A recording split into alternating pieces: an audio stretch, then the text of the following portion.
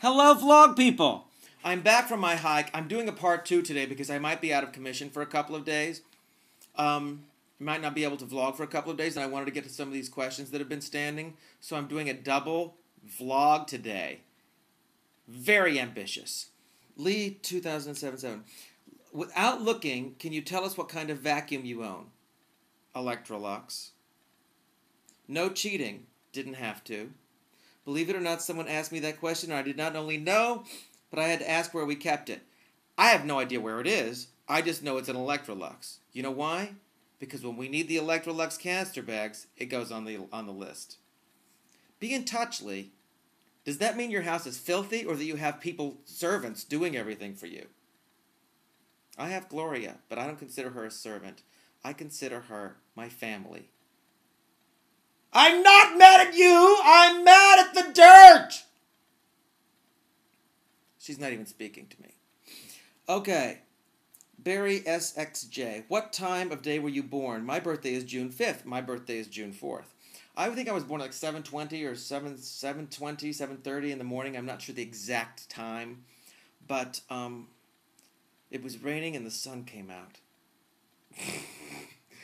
Okay, there's so much myth around my birthday. There were the wise men and the star and the whatever.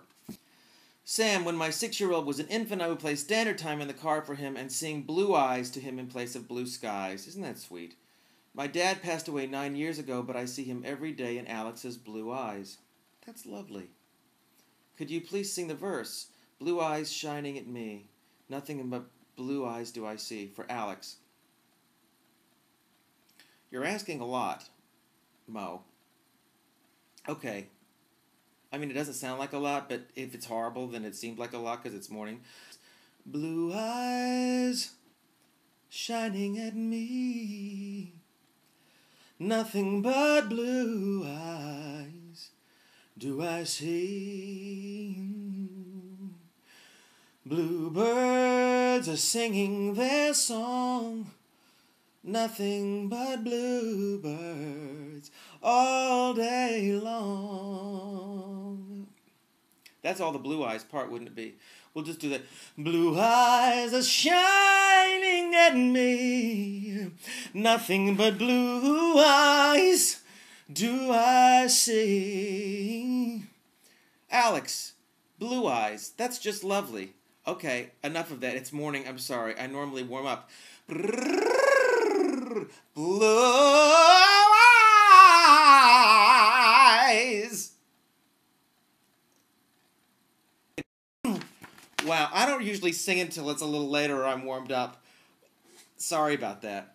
Okay, what else is there? What do you think of the new production of Grease? Have you seen it in previews on Broadway, and did you watch the TV show? I have not seen it in previews on Broadway, and I probably won't see it at all on Broadway. I watched part of the TV show, and I couldn't believe it, actually, because what they've been through this whole process of an entire season is something that would take, like, 2 days in New York. So it was sort of letting in on the privy, but jeez. And you know what? I've heard not good things. Now, having been in a production of Grease that was kind of slammed by the critics, but God, it was fun. And great people. Rosie O'Donnell, Megan Mullally, Jessica Stone, Hunter Foster, Susan Wood. It was great people. Anyway, I've heard not great things about this. And I'm not surprised.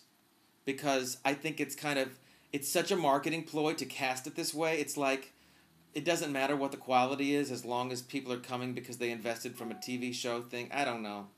It's weird. I've not heard happy things. I want it to be good. I want everything to be good. I want everything to be good. It makes it easier for other things to happen. But it didn't start out with a good thing, with the whole concept of like the money grubbing. Okay. On a previous vlog, you mentioned that your depression may have come from your alcoholism. Can you clarify? Okay. Well, actually, I might have been. I think I said that my depression, that I wasn't chemically imbalanced necessarily, but that I became very depressed as an alcoholic and with the alcohol, and that was the chemical that made me depressed. I'm not sure that was completely correct because I think I drank because of my propensity for depression. I think I drank to feel normal, to feel better. And then that tool, which worked for a long time, stopped working. So I think I do have a propensity for depression, and I did from an early age. And that was my tool to sort of get past it, which just made it worse in the long run over the years. Made it much, much, much worse. But again, what I said before, which I still think is the truth, is that the key to those things is release of bondage of self, which is getting outside of yourself, and the only way to do that is by doing things for other people.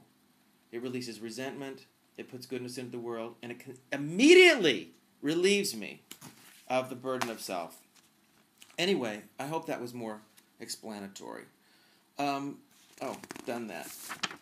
Okay, and finally, what advice would you give to someone who's 36 and wants to get into the business? With a spouse, 2 kids, Sam, 16, and Kira, 5, excellent names, and 2 dogs of my own, I have to work full-time right now, but would like any direction you could give me. You know what? I would not worry about the business part of it. I would do something for your soul. You're 36, you have all these beautiful things filling your life.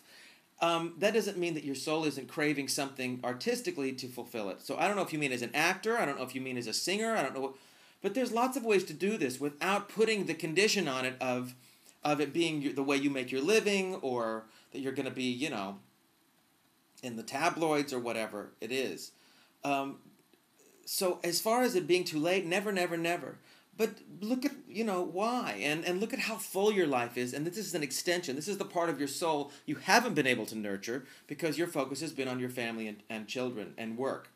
So this is something else. This is something that can fulfill you now at a time in your life when that is okay. It wasn't necessarily your priority before, which is fine, and now it is your priority.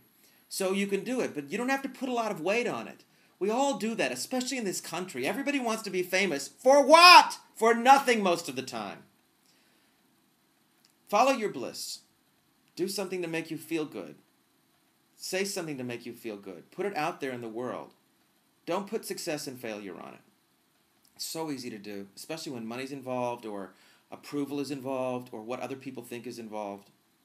So whoever's listening to this, a couple of things. When I say do something wonderful for somebody, really try it. Really, really try it. A stranger. Do it anonymously. Do it for someone you love.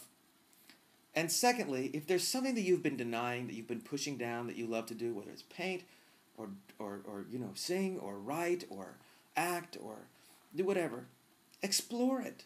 Go into it. Take off the burden of what it's supposed to be, of what it's supposed to accomplish, of what other people think of it.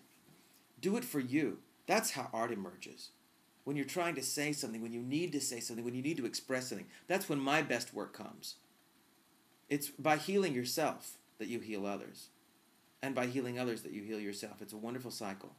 All right, I'm not going to go up to the very second on this one. I'm just going to leave you with this. And have a great, great, great day. And go do something for someone wonderful. Or go do something wonderful for someone. All right, peace to you.